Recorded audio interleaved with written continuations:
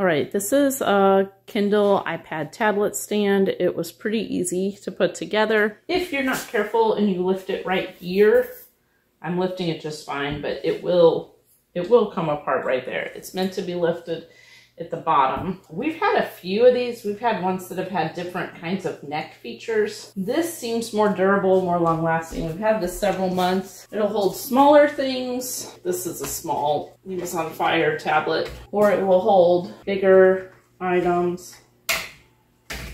It holds them well. The thing we like best about this foot has to be facing whatever way your arm is, but this can go out really far if you're trying to put it under a bed. For someone who wants to be able to watch their stuff from bed, we like it most because of how far it goes out. We've not had issues with it like slowly falling down like some things do. It stays where it needs to be. These can be tightened and it does not move on you. It stays wherever you put it. Sometimes it feels a little unstable.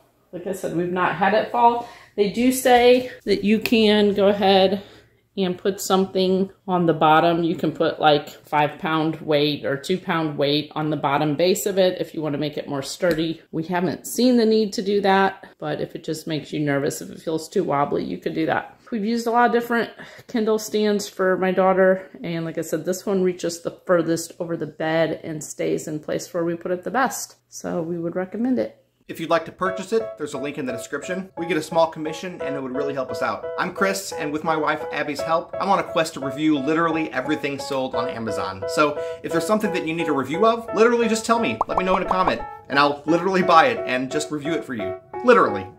They tell me that I'm never gonna make it. They want me to do something that could make sense.